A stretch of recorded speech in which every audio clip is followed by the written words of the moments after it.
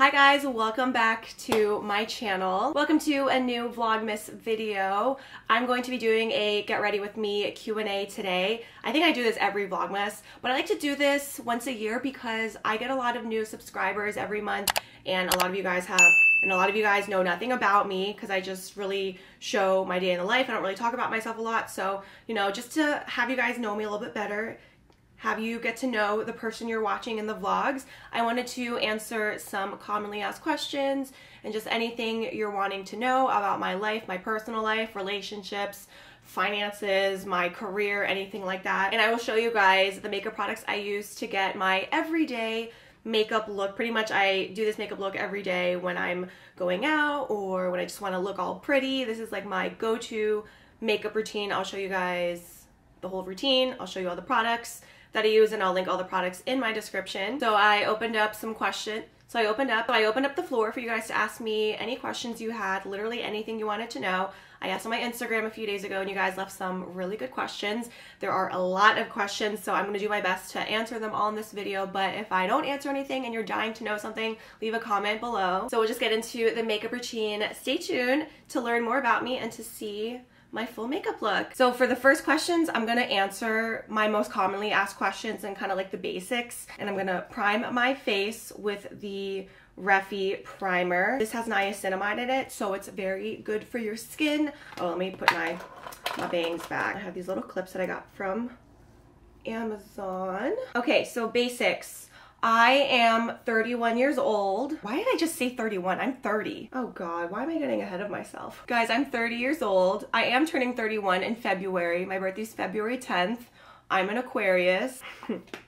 That's funny. I've never said I was 31 before. I guess I'm just excited for my 30s, which I am. Next, I'm going to be putting on this Natural Glow Enhancer from L'Oreal. I put this on the high points of my face, my cheekbones, my forehead, and it gives a really nice shimmer glimmer. Put this on before my foundation to kind of brighten up my face a little bit more. For foundation, I'm using my very favorite Luminous Silk from Armani Beauty. This shade might be a little bit too dark. You know what? I actually have a lighter shade of this. I think it's time to whip out the winter foundation. All right, that's my winter shade. I was using this one in the summer when I was a little bit tanner, but I think those days are gone. So this is the shade 5.9. Okay, so back to the basics. I'm from Maryland. I was born and raised here. Oh man, perfect shade. That's my first time trying it. Ooh, perfect match. My ethnicity is half Filipino. My mom is from the Philippines. She immigrated here when she was 26.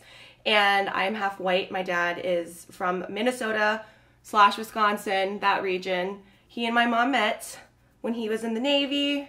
They got married, had 2 kids. Me, I am the oldest child, and my younger brother, Joey, he's 3 years younger than me. I am a full-time content creator. I did graduate from college. I went to Salisbury University on the Eastern Shore of Maryland, and I got my degree in communication arts with a focus on public relations, journalism, and I also had a minor in marketing. I graduated in 2015, and straight from college, I was working in the corporate world. I used to work in communications and social media for several public health companies. I have a pimple.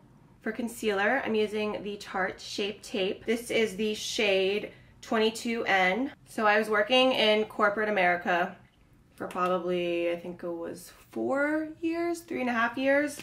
I quit my corporate job in 2020, smack in the middle of quarantine and COVID.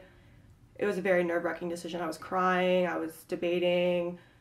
It was very scary to do, but I did it, and I went full-time with content creating, and I never turned back. The best decision I ever made. I think that's all the basics. So now let me get into more specific questions that I got from you guys on Instagram. Have you ever visited the Philippines? Were you born in the US? So yeah, I was born in the US, and I have been to the Philippines one time only in my life, but I don't remember it because it was the year after I was born. I think I was 18 months, almost 2 years old. I went with my mom. We stayed for a month, and I remember nothing from that trip.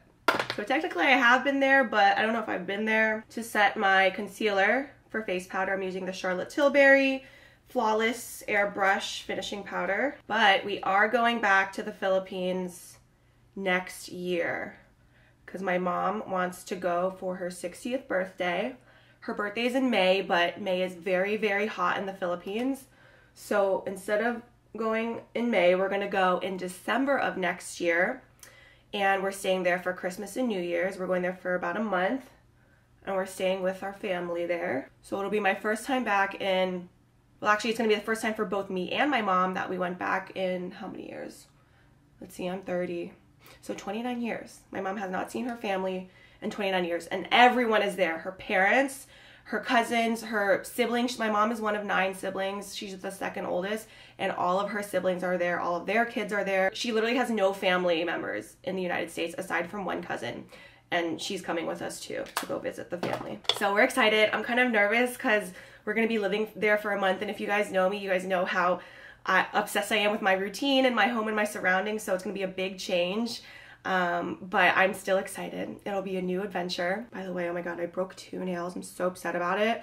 I was opening a cabinet to get a glass of water, and I just opened it so hard and my nails just slammed into the next cabinet. It was so painful.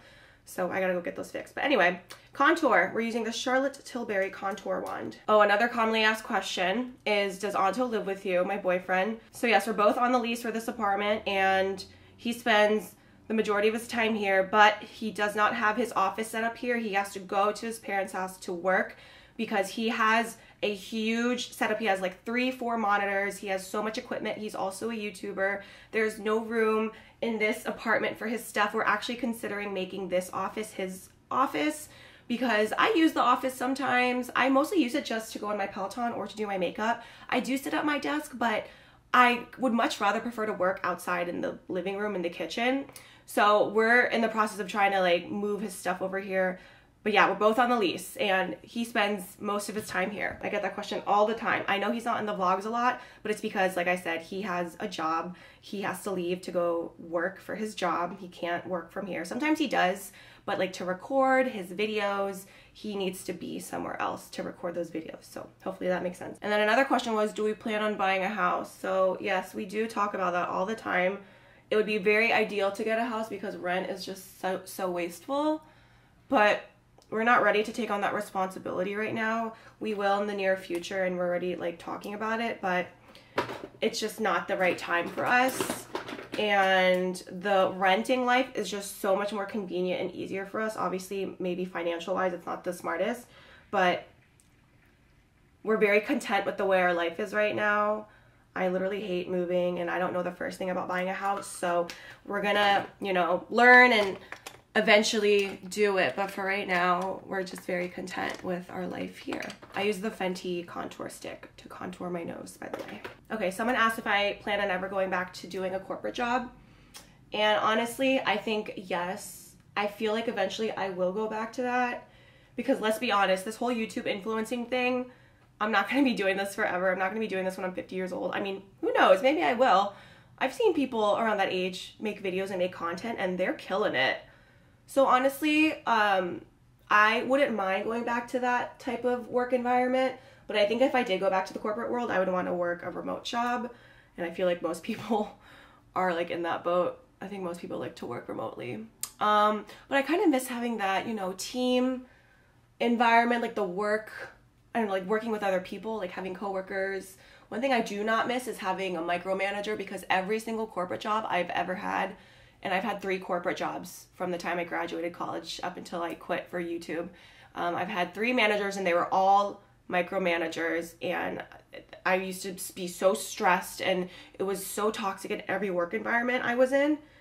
So I don't know, 3 toxic work environments. I feel like that wasn't a coincidence. I feel like corporate work environments, especially in the communications and marketing field, is just really toxic. I don't know. And all those jobs were in person. So I think I would be able to handle them a lot better if it was remote. But yeah, I think about it all the time. I don't rule it out. Like, I would not mind doing that again. Like, God forbid if something ever happened to like my YouTube channel or whatever, and I had to go back to getting a corporate job, I would not mind. For bronzer, we're gonna use my Too Faced Sun Bunny bronzer. And then another thing I miss about the 9 to 5 is the routine of like waking up, you know, doing your morning routine, getting ready, you know, getting dressed, driving to the office, like preparing my coffee, sitting at my desk. I used to love my desk at my previous job, or the last job that I had before I quit. I used to love my little desk. I had a desk by the window, and we used to have Keurig's in the office. I miss Keurig coffee. I miss, you know, like greeting my coworkers in the morning, talking about the latest office gossip. I'll be the first to admit, I used to partake in the office gossip. That's literally how I got through my day. And I like to watch people's routines on TikTok. They're like 5 to 9 before my 9 to 5 and like day in the life at work. I really enjoy those videos. Like the girls that work in the office and they have their little cubicles. I love to see their setups and I love to see what they do during the workday. And then also I love to see people's 5 to 9 routine after their corporate job, like when they get home, to see what they do. I love those videos. So maybe, I don't know, if I ever decided to go back to having a 9 to 5, I could incorporate that into my content and create like day in the life of a corporate girl and my 5 to 9 after my 9 to 5, something like that. I feel like that would be kind of fun. Next, I'm gonna put on some blush. I'm using the Patrick Ta Double Take. It's a cream and powder blush, and this is in the shade She's That Girl. I put the cream blush on first and then I layer the powdered blush over it. Someone asked if I have any 2024 travel plans, and I have a few. I feel like 2024 I will finally be able to like travel more, because before COVID I used to travel several times a year, and then I feel like after that I just never really got back into it. Like things would just come up. But yeah, so like I said, plan on going to the Philippines in December of next year. My birthday's in February and me and Alto want to take another trip. We were thinking Hawaii. We haven't decided on the place yet, but Hawaii's like at the top. Or maybe even just going back to California. We used to go to LA like every single year, mostly for his work because he was involved with a lot of brands. He would go on a lot of brand trips and I would go with him. And so it's like one of our favorite places to visit, but we haven't been in a while. And I was thinking this time I want to like go stay in the Malibu area, Santa Monica. So I would love to go back there for my birthday in February. And then one of my best friends, Ida, she is turning 30 in February also. Our birthdays are 6 days apart. And she wants to take a trip because it's like our tradition in our friend group, because we all turned 30 this year. She's the last one to turn 30. And we all took trips for our 30th. If you guys remember, I went to Vegas for one of my friend's birthdays. And then we went to a little cabin trip for my birthday. So we're going to do that for her birthday. And then Anto's birthday, he wants to like do a little summer, little quick trip. So yeah, those are the plans for now. The only thing that's set in stone is Philippines. And I think that's going to be the biggest trip I take. I don't think I'm going to be going to Asia any other times in the year except for next December. All right, I'm going to do my eyebrows now. I use this eyebrow pencil from AOA Studio. It's from this online shop called Shop Miss A. This was $1. It's like an online dollar beauty store. You have like all the best makeup for literally $1. Everything's under $10. Some things are $5, and the most expensive thing I think is like $10 or $15. Biggest lesson you learned in 2023. I think the biggest thing I learned is that nothing else matters except your well-being. I mean, obviously other things matter, like your family matters, your loved ones, your kids, all that. But like, I'm talking about in terms of, you know, job, working, none of that matters. You got to prioritize your mental and physical health. And before this year, I never did that. I never prioritized my physical health. I've always been big on mental health. I always prioritized my mental health. But in terms of physical health, I just didn't care to take care of myself.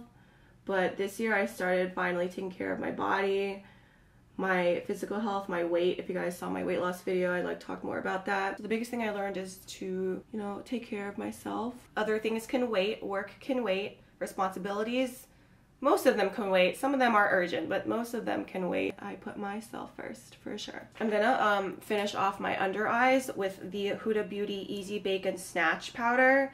This is in the shade Cherry Blossom Cake. It's a very light pink color, but I like this color for under eyes because it helps brighten up your under eyes. It also helps kind of blur the like under eye wrinkles a little bit. And after I set my under eyes, I always spray to kind of like moist it up a little bit so that it's not completely dry. And I use the Milk Hydro Grip Set and Refresh spray. Just a little bit. And I heard that it's good to use a setting spray for every layer of makeup you do. So like spray this after you do your foundation, and then your blush and bronzer sprayed after that. So I've never really tried it. I mainly just apply this after I do my eyes and my blush. We're gonna do some eyeshadow now, a very light eyeshadow makeup. I don't do anything drastic, and I always use browns and natural colors. So this palette is from Morphe. This is called the Artistry palette. It's in the color Sweetness and Spice. Someone asked, do you ever feel pressure to get filler / Botox, etc., being an influencer? Yeah, I'll admit I've thought about it. Like, the thought crossed my mind a couple times, but I don't think I will ever do it. I don't know, maybe it'll change in 20 years when I get wrinkles. But I'm very afraid to like alter my face in any way, just because I know if I do, like, I feel like there's no going back. I could be wrong. Maybe it doesn't affect you that much. I'm just kind of nervous of stuff like that. I don't like doing any procedures unless it's absolutely mandatory for my health. And I, of course, you know, like most people, wish there were things I can change about my face, but I'm very content with how I look. I don't feel pressure from others, especially when it comes to cosmetic surgery, or cosmetic alterations, or, you know, Botox and stuff. I've heard it has good benefits. Like, it's not just about changing your appearance. I heard it also is good if you have a deviated septum, or if like you have like jaw problems, and like, I don't know, I'm not very knowledgeable. I've heard though that it is beneficial in other ways other than the way you look, but I just don't think I see myself getting it done. So I guess to answer the question, yes, I have thought about it, but it's not because of the pressure from others. I've thought about it just for my own benefit. I would never change my appearance based on what's trending or based on what everyone else is doing, because that's just such a drastic permanent change. Like, I don't even have any tattoos because I'm just afraid of the permanent, what's the word? Permanentity. I'm just afraid of how permanent it is. I will say though, what I have thought about several times is getting a breast augmentation. But again, not because I feel pressured, but because I kind of want it. But again, I don't think I would ever do that. I'm just too scared. I'm gonna take this Dior eyeshadow palette. This is called Mirror Mirror. It's the number 659.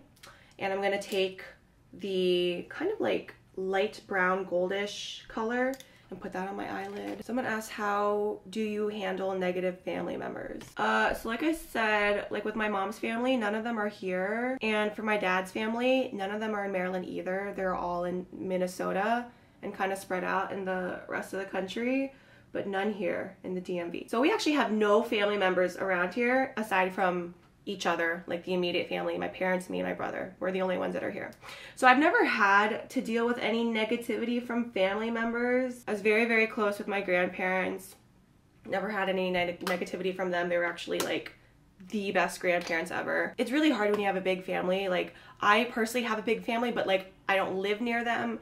But I know from, you know, seeing other people's experiences how stressful it can be when you have to deal with so many family members, especially when they're negative. I feel like communication is so key, and I think the biggest thing is you really have to put your pride and your ego down, because I feel like a lot of family conflict arises from pride, or at least from what I have seen with like other people's family conflicts, is that like everyone is very prideful and no one ever wants to admit when they're wrong. And I feel like if you want to start to fix something, you have to take that first step, but it's hard because you can't convince your family members to put their pride aside and to have them admit when they're wrong. So I feel like if you're dealing with something like that, the first thing that you can do is to kind of be that bigger person and try to, like, you know, talk to people, communicate, maybe admit you're wrong even though maybe you weren't wrong. But sometimes you just gotta be the bigger person. But sometimes even that doesn't work, and then at that point I would just say, like, you gotta put yourself first and your own mental health and well-being first, especially if it's a toxic family member. I mean, that's what I would do if I was in that situation. I would probably just like eliminate myself from the situation, but only after I've tried my best to mediate and communicate. Sometimes you just gotta walk away, and then sometimes it'll resolve itself. Other times it's like, okay, well, it's meant to be if this person's gonna be toxic in my life. I'm lining my eyes with this eyeliner, and I don't even know where this is from. It's called Dragon Liner.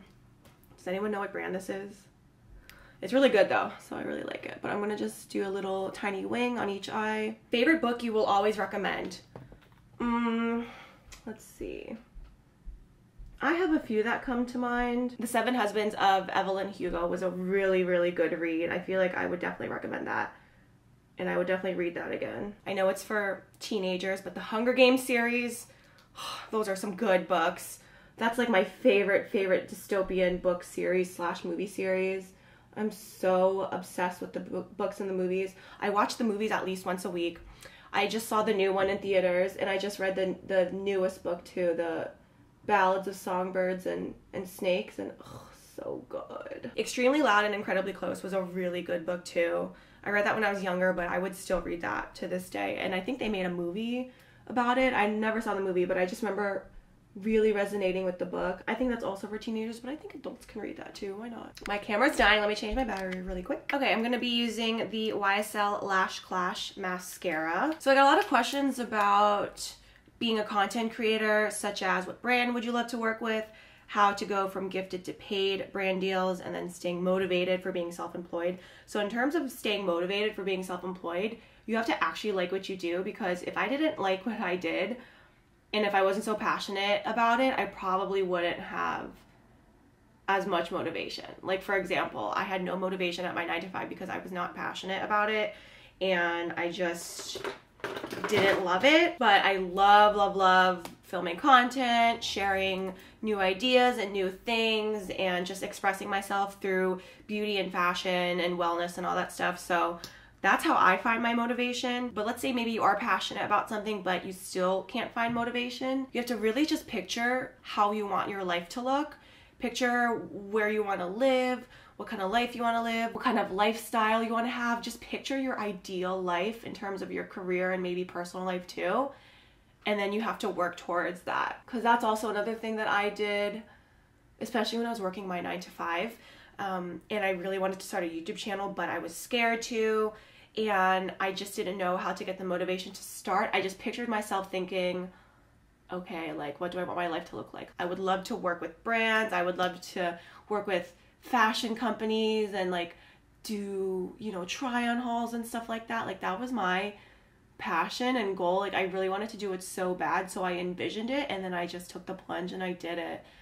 And it was just so much fun. Like, once I started posting videos, I realized how fun it was to sit down and record and to plan and to execute and to just see the content come together and like put together aesthetic and stuff like that. It just got so fun. So that's kind of how I found motivation for being self-employed. And then honestly, when it becomes your full-time job, I had to have the motivation because it was my livelihood, and if I didn't work, I didn't make money. So that's really what pushed me to work so much. But if you do have another job, you know, what pushed me when I still had my 9-to-5 is just the life I wanted to live, the brand I wanted to make for myself, and just the kind of person I wanted to become. And then in terms of going from gifted to paid collab deals, honestly, at this point, you really don't even need that many followers to start doing paid collaborations, because the whole influencer world is changing. TikTok really changed the game with a lot of these brand collabs and stuff like that. You don't need 100,000 followers. You don't even need 50,000 followers. You can have less than 25, even around 10,000 followers. You can have that amount, and you can still get paid to do brand deals. And I need to do a whole content creator video. I will film that maybe in the next few days, or maybe I'll include that in one of the Vlogmas days. But I will talk more about that, because the last time I filmed a content creator video, everything has changed. Things are so different now, and they keep changing, and like, you have to keep up with the changes if you want your brand to still be relevant. That's why I'm really trying my best to, like, you know, keep up with the trends and, you know, do whatever is popular in terms of social media strategies. Like, that's why I started going really ham on TikTok, because that's where a lot of brand deals are going, and I have gotten so many brand deals from TikTok now. So not even just YouTube. I think honestly in the past year I did maybe more or maybe the same amount of brand deals on TikTok as YouTube. There's also UGC content creating, which it basically means you create content for brands, but you don't post it on your pages. They use your content and they post it on their pages. They're paying you just to make the content, but they're gonna take it and they're gonna post it on their social pages. So there's a lot of opportunities to go from gifted to brand deals. And one thing I learned is that I had to be really stern with some brands, because till this day, a lot of brands will just want to gift people things and they expect content out of it, which in some cases is okay. Like, if it's a super big brand, like, I'll make an exception because it's a brand that I really, really want to work with. I think Armani Beauty was one of them. They sent me like all their foundations and concealers. They didn't pay me, but I wanted to work with them so bad because I love the brand so much. So I accepted the gifted collab, but something I would do is maybe if they reached out to me again and want to work with me again, I would say, hey, like we had this successful partnership in the past. It wasn't paid, but I was wondering if we could maybe discuss a budget now. Okay, let me do my lips while I'm talking. So I'm using this lip liner from Mented. It's from Target and it's in the shade Dope. I'm gonna line my lips with that, and then for lipstick, oh yeah, for lipstick I'm using this new one that I actually got in my YSL advent calendar. This is in the shade, I don't even know what that shade is. That's what the bottom says. It's like NM, but it's a really pretty kind of nude shade. Obsessed with the color. So I was saying how I had to be really stern with brands, and lots of brands just expect you to create a reel, a TikTok, a YouTube integration, like stories. They expect you to do all that for free. Before I used to be okay with it, but now I'm just like, you know what? It's a lot of work to create content. So I'm gonna let them know like, hey, I actually don't do unpaid collaborations. These are my rates. If you would like to discuss further, or if you want to negotiate, I'm up to negotiating. But I think everyone should be paid for creating content, no matter how small you are, because it's work. So like I said, you don't even need that many followers and you can make money. You just really got to stand up for yourself, stand up for your brand, and be like, actually, I don't do unpaid collaborations. And before, I was afraid to like say stuff like that to brands, because then they would be like, oh, never mind, we don't want to work with you. But if they don't want to work with you, oh well, their loss. And a lot of the times I'll be like, okay, sure, like send over your rates, we can discuss. Most of the times they do say that. So always, you know, ask for what you want, because they need you. They need the creator. I need to do a whole video on content creating tips. Did you pick a Christmas outfit yet? I have a couple ideas. I'm actually going to do a video and share some holiday outfit ideas. I like have an idea what I want to wear for Christmas and for New Year's. So, oh my god, I cannot do lip liner while I'm talking because I messed it up. So I have time for one more question. Someone asked, how do you stay motivated to do your skincare / self-care every morning and night? So again, I'm gonna be honest, I don't do that routine every night.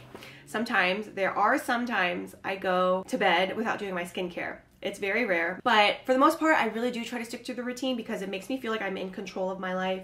It also makes me feel like I'm taking care of myself, and I feel like if I'm not taking care of myself, things are like amiss or not going right. I like feeling clean. I like smelling good. So I think that's what motivates me. And you know, hygiene is a big part of wellness and your health, you know, your physical health, your mental health. Hygiene is a big part of it. So I always try to be as hygienic as possible, and just doing the routine, like doing your skincare and going through all of that, it just feels good. I feel like it's the little part of the day where I can have it to myself and I'm just relaxed and I'm just taking care of myself and pampering myself. And you know, the days are crazy, the days are busy, and so like I feel like that's the one time at night where I can just be calm, be relaxed, like gather myself back up together and prepare for a really good night's rest. It really also helps me sleep better when I know that I'm clean and I did all my wellness things. There are some nights when I don't do the routine. There are some mornings when I don't do the routine. There are some days